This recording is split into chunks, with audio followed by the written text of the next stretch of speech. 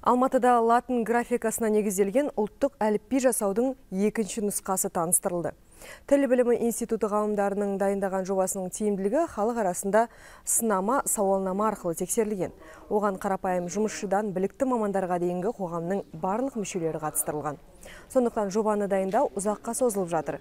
Жалпы ұлттық әліпбидің бұл нұсқасы әлі де толықтырылып, емле-ережелерін мүмкіндігінше жетілдіру көзделген. Себебі әлемдік ақпарат ағынының көшіне ілескен елімізді үлкен сынақтар күтіп тұр. Ал осы сынақтарда жаңа әліпби ұлттың болмыс-бітімін таныту қажет. Әдістемелік топтың жұмысы енді әрі қиындай түседі. Өйткені біз бүкіл Қазақстан халқына үйретуіміз керек. Сонда сол топты сол үйрету үшін бірнеше сатыларға бөлдік, бірнеше деңгейлерге бөлдік.